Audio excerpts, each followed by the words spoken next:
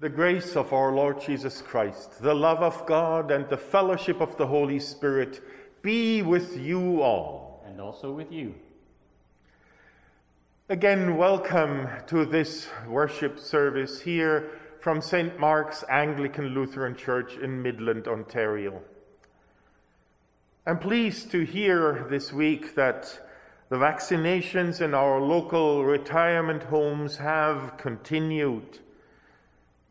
But I also need to announce the death of Helen Henry, who passed away of COVID-19 in Barrie. She was originally from Port McNicoll and lived all her life, which lasted 101 years. May God console all those who mourn her passing and who have so little opportunity to share in their grief. But now let us join in prayer and open ourselves to the greater reality and unending, unlimited love of God. I invite you to join with me in prayer. Compassionate God, you gather the whole universe into your radiant presence and continually reveal your Son as our Savior. Bring wholeness to all that is broken and speak truth to us in our confusion, that all creation will see and know your Son, Jesus Christ, our Savior and Lord. Amen. The love of Jesus calls us our joyous praise to sing, our deeply felt thanksgivings we now together bring. For all God's many blessings, unasked yet still received, for the generations who faithfully believe.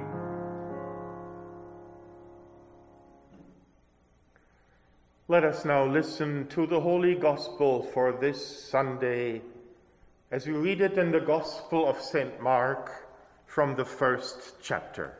Glory to you, Lord Jesus Christ.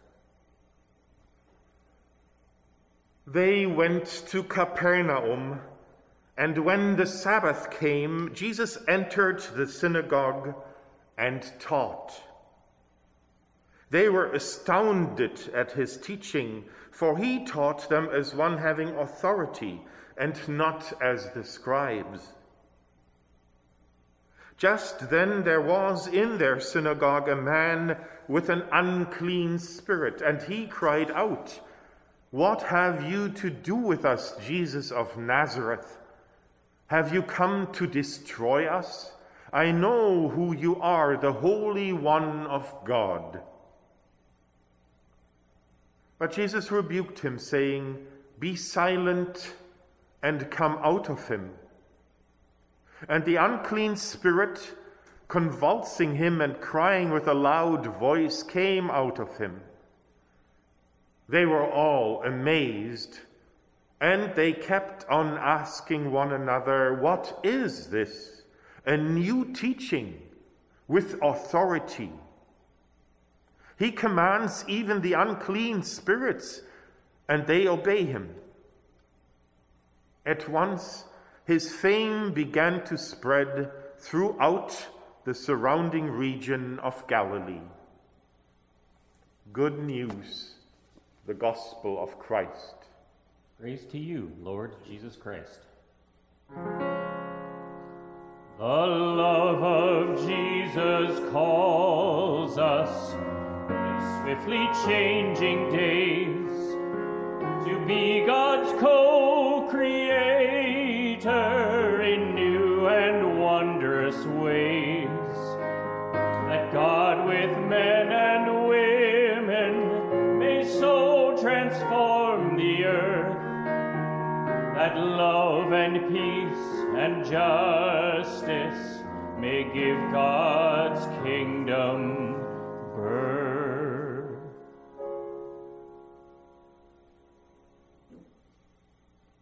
And now may the love of God be our inspiration, and may God's goodness shine forth in our meditation. Amen. Friends, again, the Gospel of Mark is the oldest of our four Gospels, the most concise, sometimes going against our expectations kind of Gospel. This is the Gospel that actually doesn't even have a manger birth. It goes right to the point. It focuses on the essentials.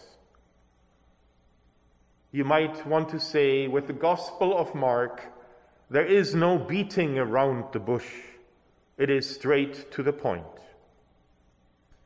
And the story has barely begun in this first chapter of the Gospel of Mark, and we find us in the thick of it already. But what is this story really about?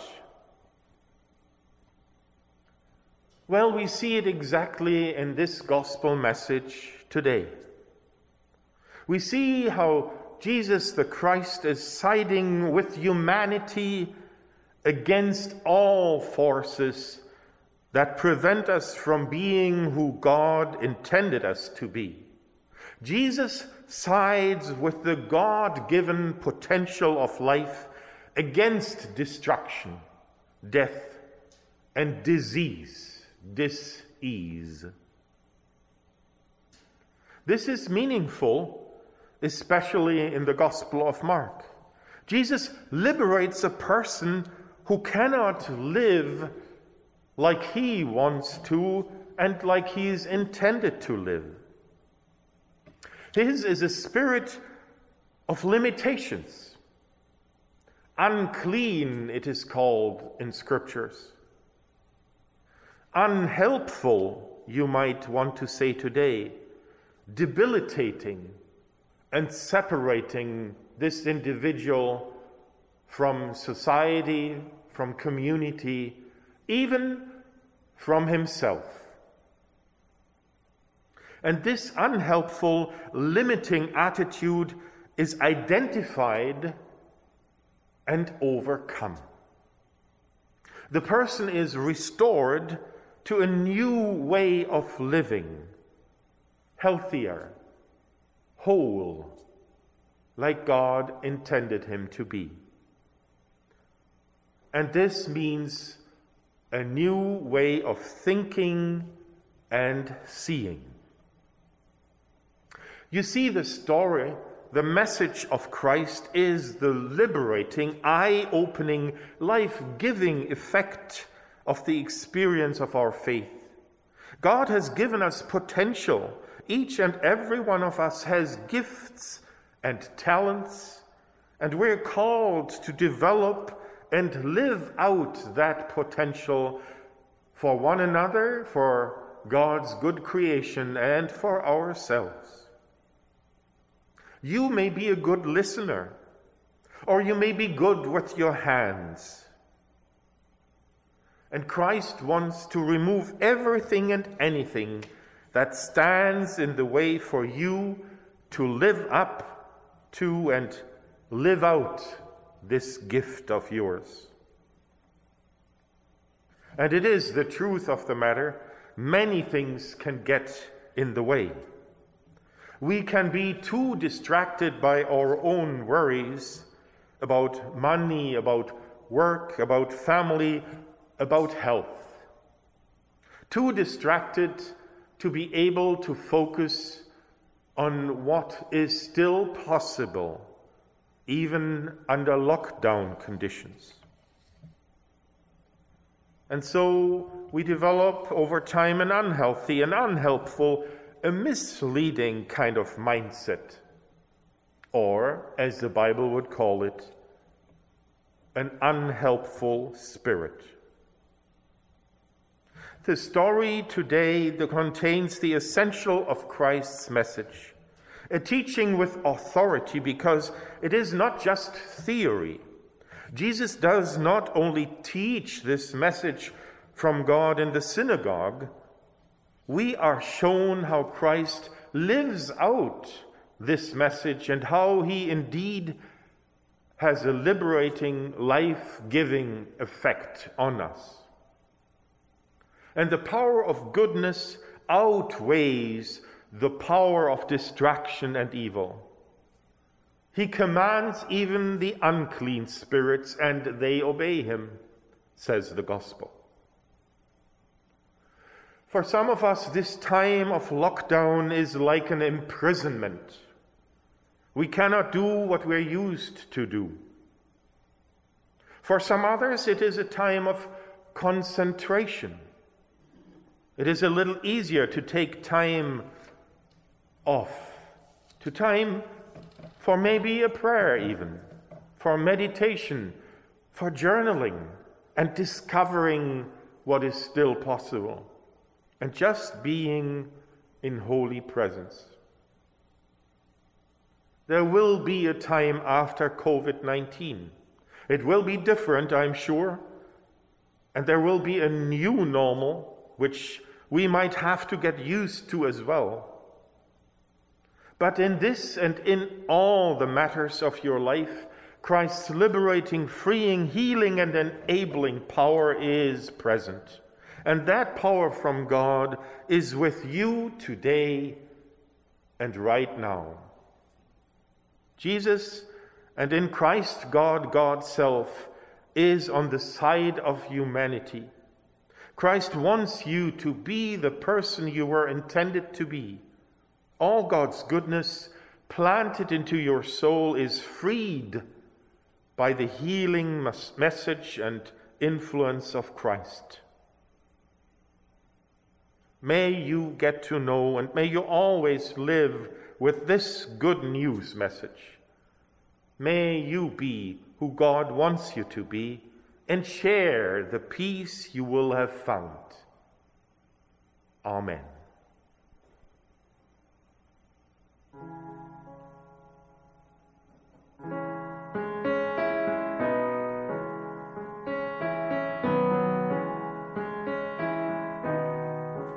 At the name of Jesus, every knee shall bow, every tongue confess him King of glory now. It is God's good pleasure we should call him Lord, who from the beginning was the mighty Word.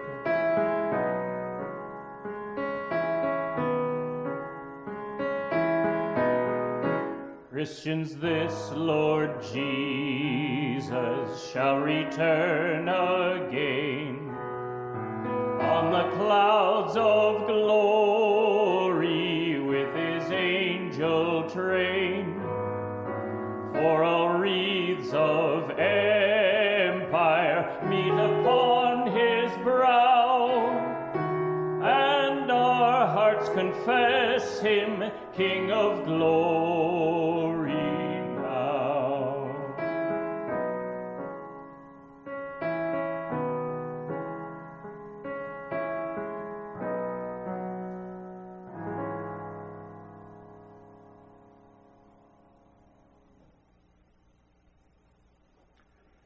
We here still have the music Steve shares with us every week.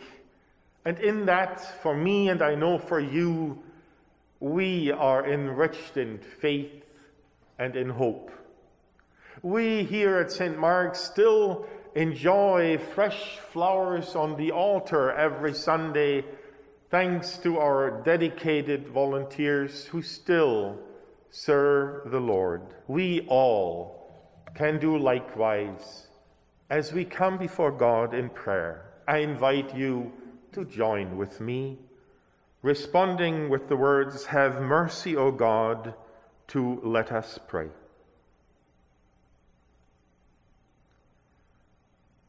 For all God's works in creation, for plants and animals, water, air, and soil, for forests and for farms, and for those willing to go the extra mile protecting our natural resources and all that has been created, let us pray. Have mercy, O God. For healthcare workers, public health servants, for researchers and decision makers, that they would be sustained in their efforts, prevented from burning out in truly demanding times, and that we would acknowledge their efforts by following their advice and caring for them ourselves. Let us pray. Have mercy, O God.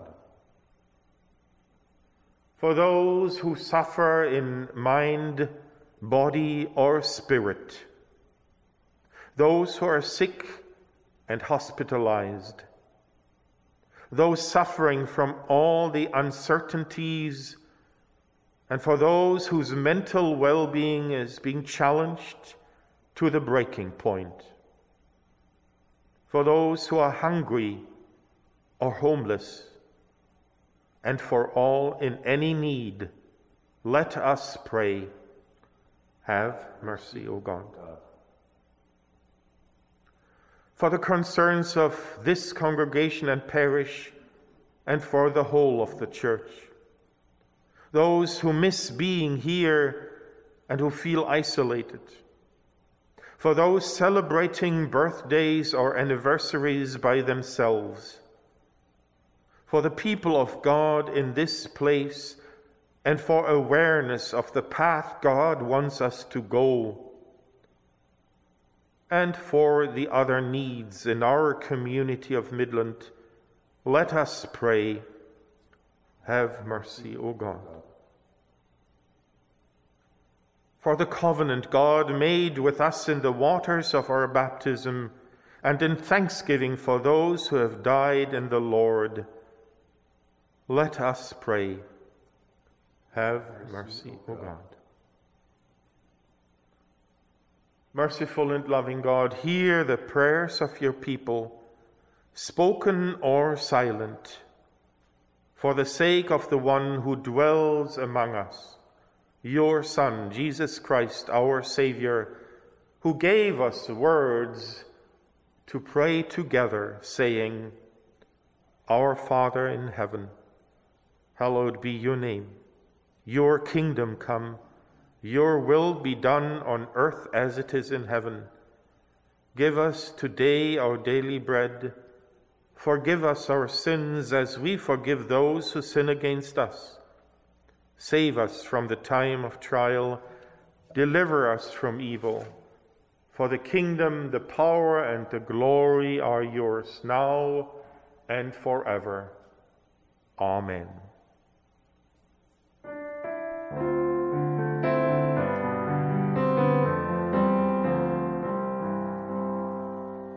My peace I give unto you. It's a peace that the world cannot give. It's a peace that the world cannot understand. Peace to know, peace to live. My peace I give unto you.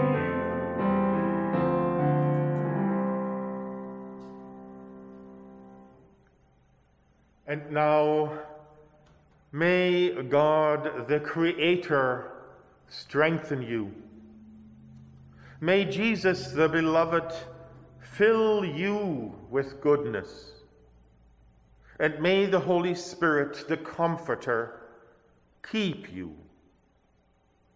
And so blesses you God, the Father, the Son, and the Holy Spirit, now and always.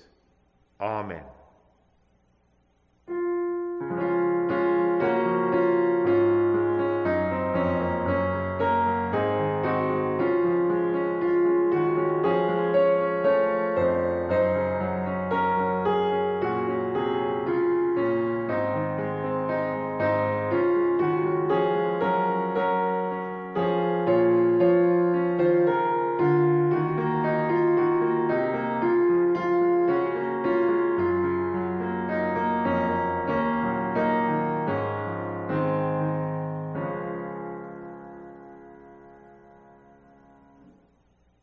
And so live in peace, serve the Lord.